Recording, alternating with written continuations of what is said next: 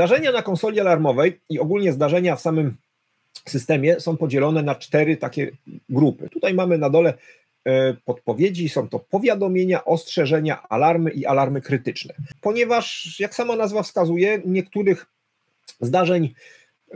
o niektórych zdarzeniach dyżurny powinien się zostać powiadomiony, natomiast niekoniecznie musi coś robić. Ostrzeżenia są to zdarzenia, które mamy, powiedzmy, zrobić, ale nie są to jakby pierwszej potrzeby, że w pierwszym momencie musimy natychmiast, powiedzmy, to obsługiwać. Kolejną rzeczą są alarmy, no i alarmy krytyczne. No to jakby sama nazwa wskazuje, co nas tutaj jakie stopniowanie.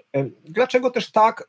Ponieważ i teraz jak to wygląda? W domyślnym ustawieniu SafeStara alarmy krytyczne mamy na czerwono, w tym momencie nie mamy żadnego alarmu krytycznego na konsoli. Alarmy zwykłe to są takie, powiedzmy, żółte, ostrzeżenia i ewentualnie powiadomienia. Tutaj mamy jakieś, właśnie tutaj wskakują nam w tym momencie jakieś tam ostrzeżenia czy powiadomienia i w tym momencie mamy tylko tyle.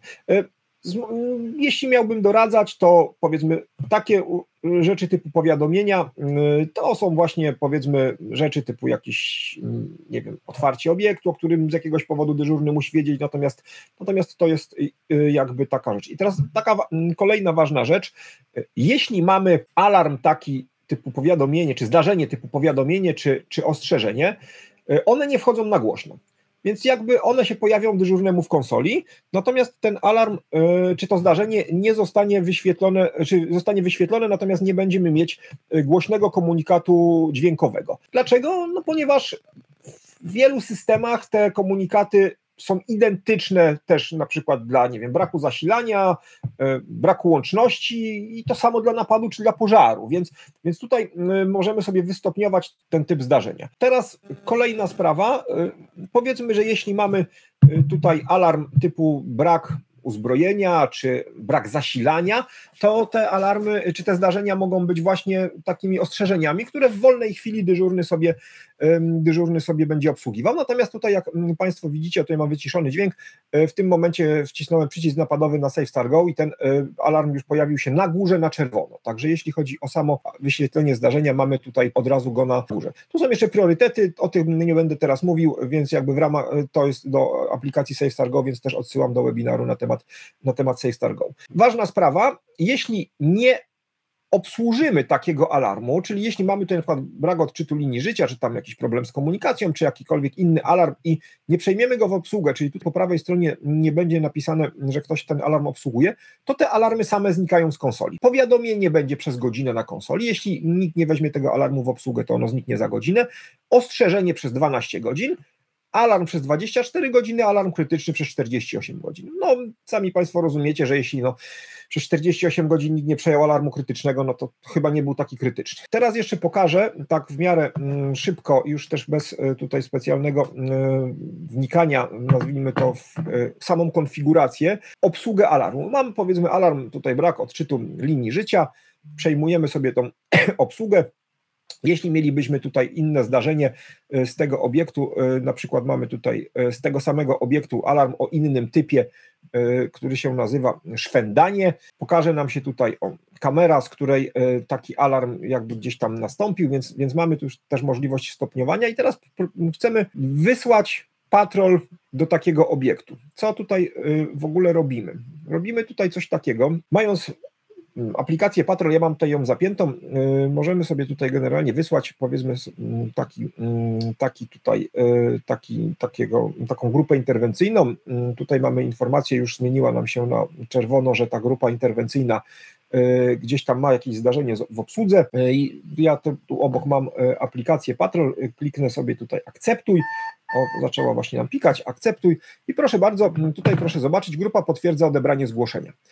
To znaczy, że grupa sobie jedzie na obiekt, grupa ma też takie rzeczy jak informacje w obiekcie, tutaj mamy info, możemy mieć tutaj jakieś rzeczy typu kod domofonu, czy tam, że nie wiem, klient jest na wczasach, możemy coś takiego wpisywać, natomiast tutaj grupa interwencyjna po prostu jakby pisze, obsługując konsolę mamy informacje dokładnie, co grupa robi. Mamy oczywiście też, właśnie tak jak tutaj Państwo widzicie, pozycję grupy interwencyjnej. I teraz kolejna rzecz, którą Państwo, nazwijmy to początkujący w SafeStarze, jakby nie do końca doceniają, natomiast należy to wprowadzać, ponieważ do tej pory dokumentacja, którą Państwo prowadziliście, ona była w różnej formie, najczęściej to był jakiś zeszyt, książka służby i nie do końca, powiedzmy, tam wszystkie czynności, które robił operator związane z obsługą alarmu, były dokumentowane. To znaczy, no, mamy tutaj przykład, że grupa nam potwierdziła odebranie zgłoszenia, ale my chcemy zadzwonić do człowieka, tutaj do właściciela, ale nie możemy się do niego dodzwonić. To dyżurny powinien użyć tutaj opcji łapka tak jakby w dół, brak kontaktu z osobą. Po co? No to zobaczcie, to jest tylko jedno kliknięcie. Po co? Ano po to, żeby w momencie, kiedy dyżurny zostanie zapytany za tydzień, dwa albo kiedyś jeszcze, co on robił, bo się okazało, że z tego wyniknęły jakieś tam, powiedzmy, problemy, to w tym momencie no, nie ma nic w książce. Powiedzmy, była kwestia, że patrol pojechał, nie pojechał i tak dalej. Z tego miejsca możemy w SafeStarze wysłać SMS do osoby, tak? Tutaj mamy takie szablony, gdzie możemy po prostu ustawić, nie wiem, zdarzenie z obiektu, jakiś testowy szablon SMS, na przykład, że konkretny obiekt, był taki alarm i na przykład prosimy o kontakt. Klikamy wyślij i proszę zobaczyć, od razu mamy tutaj informację, że wysłano SMS konkretnie o konkretnej treści na konkretny numer telefonu, więc nikt w razie jakichś, powiedzmy, dociekań, co się działo, nie zarzuci nam, że my czegoś nie zrobiliśmy, czy coś, powiedzmy, nie dopatrzyliśmy, i tak dalej. Jeśli oczywiście taką osobę w jakiś tam sposób powiadomimy, no możemy kliknąć tutaj powiadomioną konkretną osobę. Teraz wracam do patrolu. Mamy tutaj w patrolu kilka jakby tematów, to znaczy kilka możliwości. Ja kliknę tutaj informację w tej chwili, że mamy patrol interwencyjny na miejscu, czyli ja jadąc tym patrolem dojechałem na miejsce, kliknąłem, powiedzmy, że ten patrol interwencyjny jest na miejscu w konkretnym obiekcie. Patrol może mieć wyświetlone procedury. Jeśli tą procedurę zrobi, to tutaj mamy właśnie test patrolu. Wykonano, czy patrol podjechał pod obiekt. Dyżurny ma też tutaj możliwość sprawdzenia tej procedury, że patrol powinien coś zrobić. Jeśli taka procedura będzie zaznaczona jako obowiązkowa, to nie zamkniemy zdarzenia, kiedy ta procedura nie zostanie wykonana. Wracając jeszcze właśnie tutaj w samym obiekcie, co patrol jeszcze może zrobić? No jeśli generalnie patrol stwierdzi, że coś, powiedzmy, się tutaj zadziało nie tak, to możemy zrobić na przykład zdjęcie z takiej interwencji. Oczywiście to też tylko najlepiej wtedy, kiedy rzeczywiście coś się zadziało. Proszę bardzo, mamy nowe zdjęcie, żeby nie być gołosłownym, kliknąłem tutaj teraz zdjęcie, więc mamy nowe zdjęcie. Jeśli generalnie już patrol skończy, to klikamy obiekt sprawdzony, w tym momencie mamy informację, że obiekt sprawdzony, powiedzmy, bez uwag, za momencik nam tutaj wpadnie, więc mamy tutaj też taką możliwość, możemy też, jeśli ktoś nam odwoła, klikając tutaj nowe zdjęcie, mamy sprawdzono bez uwag, nie wiem, zdarzenie odwołane przez konkretną osobę. To jest bardzo ważna sprawa, dlatego że mamy wtedy pełen jakby przekrój tych informacji, co się powiedzmy działo i później obsługę takiego obiektu możemy prześledzić dokładnie jak było. Patrol, widzicie, tutaj mamy pozycję patrolu przekazywaną poprzez aplikację. Patrol nam się zwolnił, w tej chwili już nie jest czerwony. Co ważne, i tu jakby zakończę w tym momencie tutaj opowiadanie o obsłudze chyba obiektu, jeszcze z aplikacji SafeStar Go konkretnie człowiek, jakby tutaj osoba upoważniona, może też z aplikacji SafeStar Go odwołać ten alarm, czyli klikając, wtedy będziemy tu mieć na czerwono, że zdarzenie zostało odwołane przez konkretną osobę. W tym momencie macie Państwo pełną dokumentację.